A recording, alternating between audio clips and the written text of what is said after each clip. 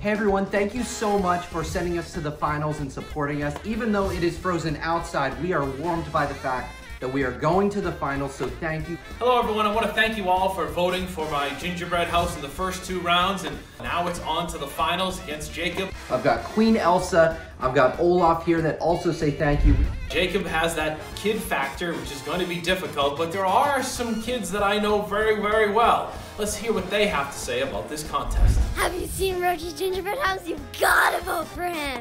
We hope you win, Rochie. Vote for Roche, he's the best.